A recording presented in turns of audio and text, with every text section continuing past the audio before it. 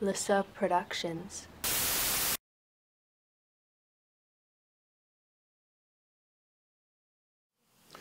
So one of the first filters we're going to look at in this course is the so-called low-pass filter. And from our generic filter, we've basically replaced Z1 with R and Z2 with C, and we basically measure the output voltage across the capacitor, so something like this. We can look at a couple of limits. As omega goes to 0, we go to very low frequency. This looks like it's a very large resistance, so the entire output voltage is across the capacitor. V out equals V in. It's just going to let the signal through. It's not going to do anything. That's where the term low pass comes from.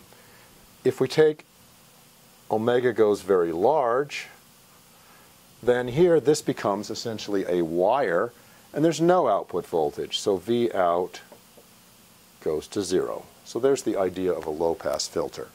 Let's now put in Z1 equals R and Z2 equals 1 over J omega C. So there's the two impedances.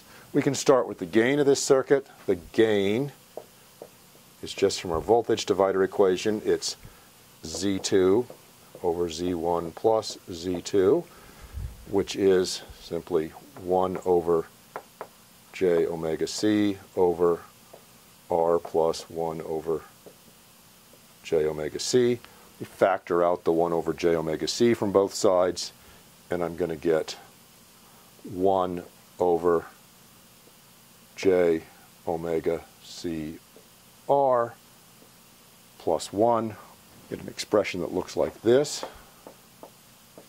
And what I'm going to do is that RC combination, you may remember that from time domain analysis, that was a characteristic time. 1 over RC is defined to be a characteristic frequency. We'll write it as omega RC. So that's going to be omega over omega RC. So the gain is going to be 1 over 1 plus J omega over omega RC. There's the gain of our low-pass filter. We can look a little more carefully at that. Let's look at the magnitude and the phase of that. So let's step back for a second. Okay, so we start with the magnitude of this. The magnitude of the gain is just going to be the magnitude of this squared, so it's going to be basically 1 over square root of 1 plus omega squared over omega RC squared. And we can look at some limits of that now. If omega is very small, that goes to 0. We get the 1, just like we expected. If omega is large, then this term wins over this, and the gain, we can be a little more precise now, goes to omega RC over omega. It falls off like 1 over omega. Something that falls off with frequency to a power of -1, we expect on a Bode plot to have a slope of -20 dB per decade. And so that's what we'd expect if we looked at this on a Bode plot, which we'll do in a second. The phase, we can get the phase by, we have to turn this into a proper complex number.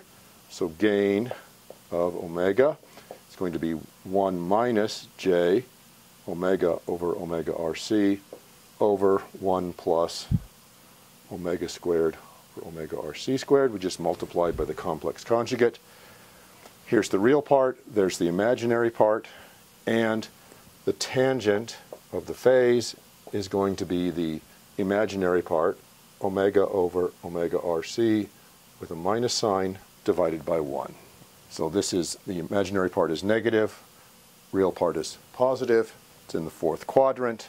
So as omega goes to 0, this goes to 0, but it's approaching it from the negative side. As omega goes very large, this goes to minus infinity, it goes to minus 90 degrees. So there's the gain and the phase. Let's now take a second and look at those on a Bode plot here. So we start with a Bode plot here. We'll plot it in terms of FRC, where FRC is omega RC over 2 pi. And it's on a log scale, so power 1, 10, 100, 1,000 fractions. We know for omega very small, this goes to 1, 20 dB log 10 of 1, so it comes in here starts out at 0 on this, runs up for a while. At high frequency, we know it's falling off at like 1 over omega, so 20 dB per decade. When we're at the characteristic frequency, so when we're at omega RC, we're going to get omega over omega RC, that's going to be 1. We're going to get 1 over the square root of 2. That's the minus 3 dB point. The gain is 1 over the square root of 2.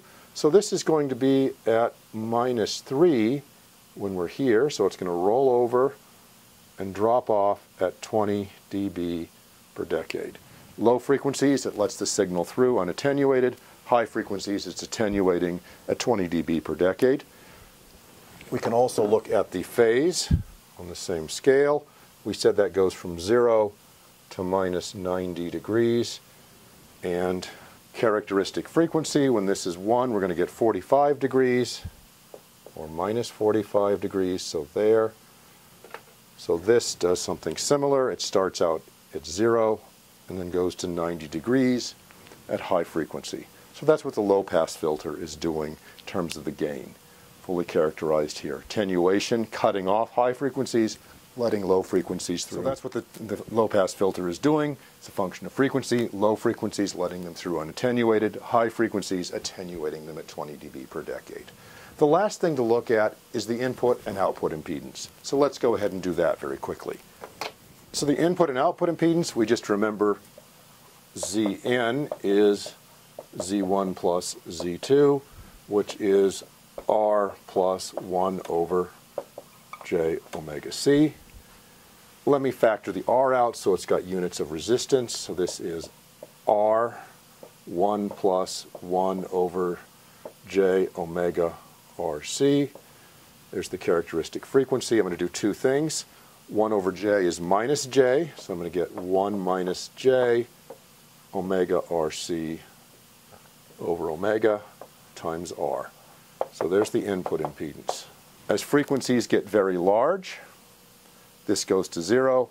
It's just the resistance. As frequencies get very small, this wins and it becomes a capacitor as the input impedance. Not surprising. Output impedance, we know that as well.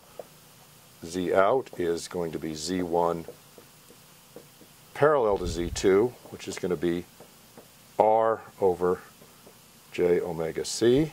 That's the product of them over R plus 1 over J omega C. Take the 1 over J omega C out, work it through. We're going to get something that looks like R over 1 plus J omega over omega RC for the output impedance. Units are given by R. Frequency dependence is here in the denominator. Very high frequencies, this piece wins. The imaginary part looks like the capacitor. Very low frequencies, this goes to 0, looks like the resistor. So output impedance and input impedance, the low-pass filter.